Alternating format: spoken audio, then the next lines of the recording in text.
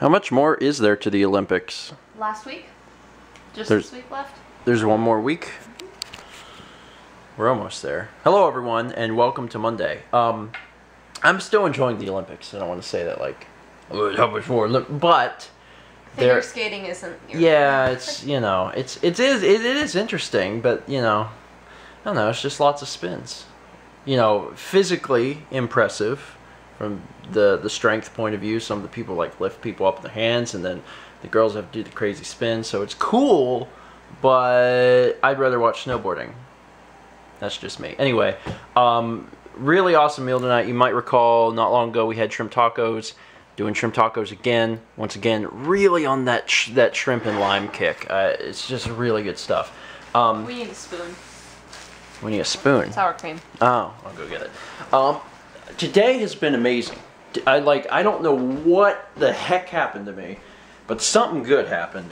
I woke up this morning with Mao as she was leaving to go to work. So I got up at 6:30, and when I got up, I had only had like 5 or 6 hours of sleep at most because we got in bed a little late last night, and I just felt crazy alive, and I was like, man, I don't know what the crap is going on, but I am gonna get up and work, because normally I'll sleep in a little late because I can, and I decided that I'd get up and work, and then when I felt tired I'd go back to sleep, and I just never went back to sleep even though I did feel tired. But I just got so much stuff done, it was ridiculous. I don't know what the heck, I just was like in super mode today, and I got so much stuff done. But it's kind of necessary because this weekend we're going out of town. We're going to Wilmington, and also, even though it's like 2 months off, we need to start thinking about PAX and the fact that we're going to be gone not only for a few days. Yeah, I gotta take off.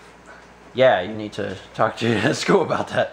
Not only are we taking a few days off for PAX, but we're still planning on taking like a week off, right, and going to Maine. We're not going there for a week. We'll be back here Wednesday, Thursday maybe.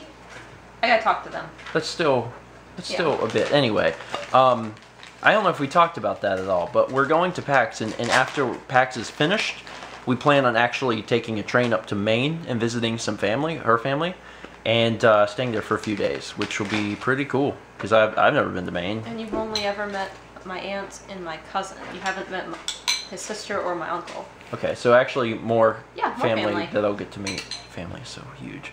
So that's exciting. I'm pretty pumped about that. And then this weekend's going to be fun. So there's fun stuff in store. You need to try this. What?